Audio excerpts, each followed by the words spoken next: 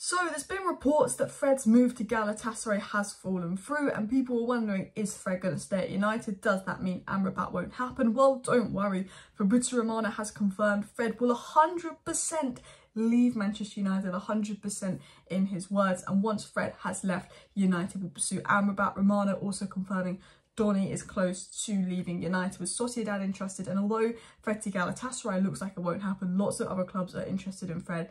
That has been made up. Hojlund is official. He signed the contract, he's completed the medical, and will be announced on Saturday. Amrabat wants United and only United, turning down other lucrative deals for United. And he will be in England later today for a friendly.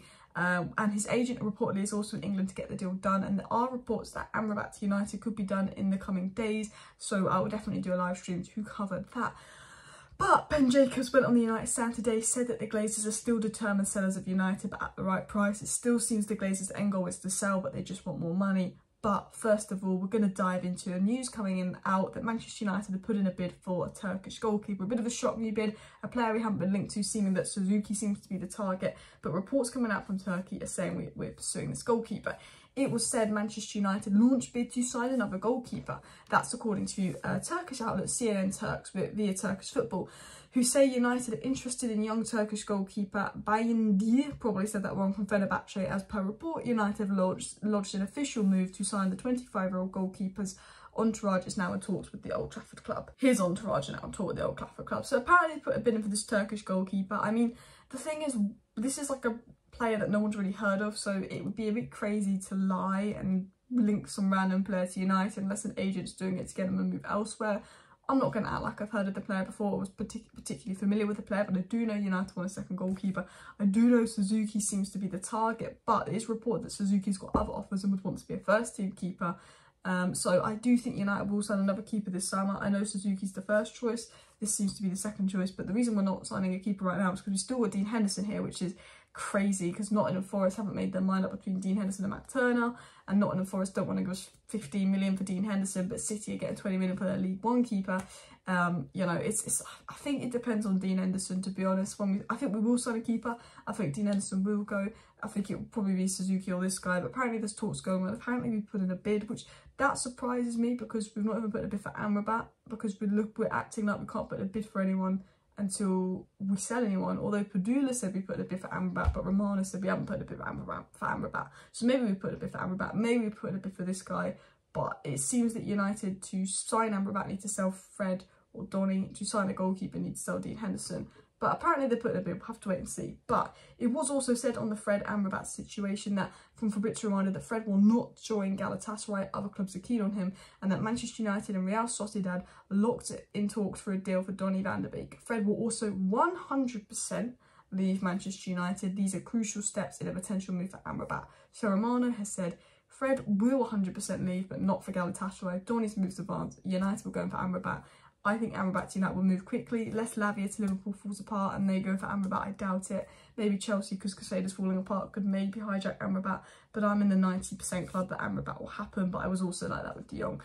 It was also said by Dean Jones that Amrabat to United is now really, really hot. I mean, he's doing the Gerard Romero here. The deal's hot, the deal's hot. We got told that with Frankie de Jong last summer from Gerard Romero, but the deal is really hot, let's be honest. And Romano did say Amrabat is really attracted by the possibility of working with Ten Hag, and he really wants to join United. It's clear that we are Amrabat's first choice. He rejected Saudi Arabia, who are going to give him quadruple wages, reportedly rejected Atletico Madrid, rejected interest from other Premier League clubs, because you've got to remember 25 million, 1 year left on his deal, one of the World Cup stars, good midfielder in a saturated midfield market. Apparently there's a lot of clubs interested in Amrabat, but United is his priority because reportedly he speaks English, which might attract him more to England just because easier to fit in.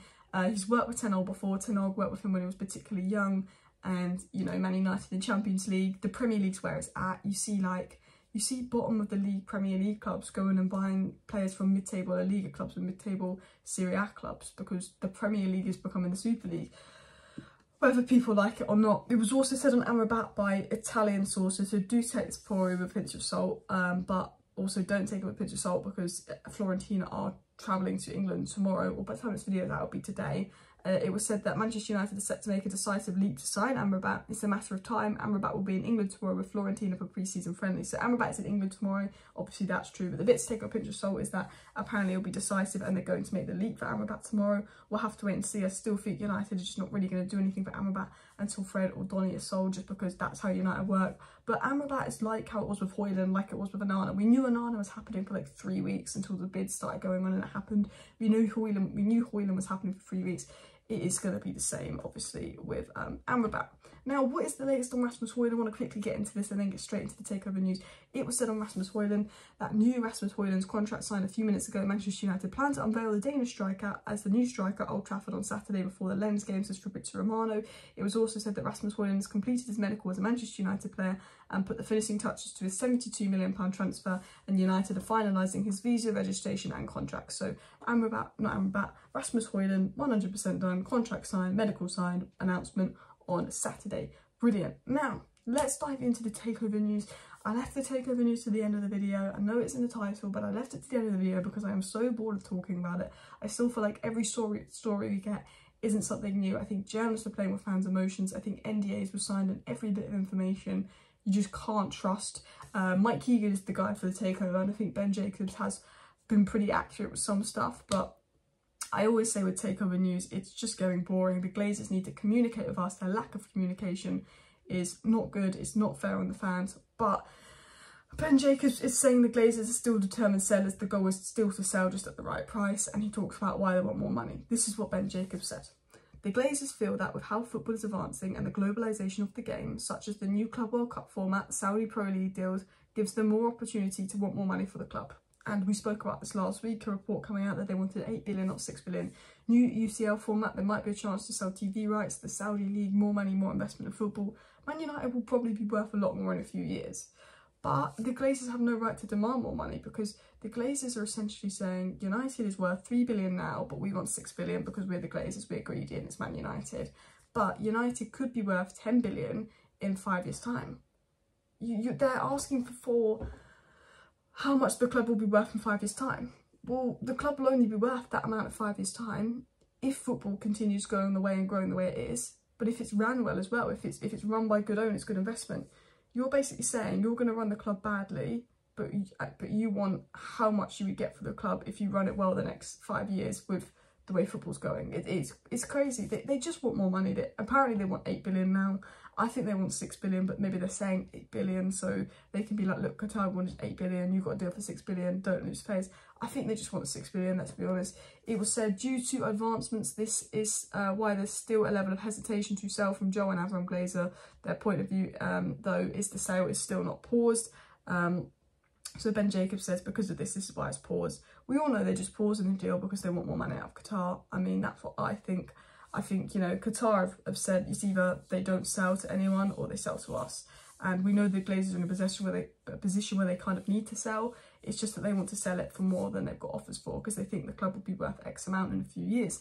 It was said, though, from Ben Jacobs, from Qatari side, the outcome of the sale will be yes or in Salah, i.e. either they will pull out on their own terms or they will get the move. So Qatar very much like, if they think the Glazers are effing about, they'd pull out. For me, unless Qatar pull out, still be positive with the takeover news. Until you get a news coming saying that Qatar have pulled out, it's going Qatar's way in my mind, because he did say this, Ben Jacobs, that all 6 Glazers are determined sellers for the right price. It's just said that price is where the disagreements are on. I think 4 of the siblings are like, look, it's a good offer from Qatar, it's 5.5 billion, clear the debt, boom, let's take it. Joe and Avram are like, no, we want more money, the club could be worth more in a few years. They haven't given us the 6 billion, they know the price tag's 6 billion, they've put 4 bids in, who's to say they won't put another bid in if we delay it? And that's, I think, what's going on with the takeover. Again, I don't know what's going on with the takeover. I'm just speculating off news we hear and how I'd expect the Glazers to act. I don't think many people know what's going on with the takeover because the NDA is signed, but Qatar and Sir Jim probably leak a bit of information here and there out of frustration. I think the Rain Group have leaked things out of frustration to Reuters in the past. And the feeling is from the reliable sources who seem to be in the circle is that the Glazers want more money, but they still think Qatar have the edge. Anyway, guys, please do smash that like button, subscribe down below if you're new. I will be back live later. Hope this was a good morning transfer news update. I'm trying to do more early morning videos going out at like 6, 7 or 8 AM UK time, just to update everyone as soon as they wake up on all the news that comes out late last night. early morning and then do live streams in the evening. Let me know if you like these early morning update videos, summing up all the news. Bye.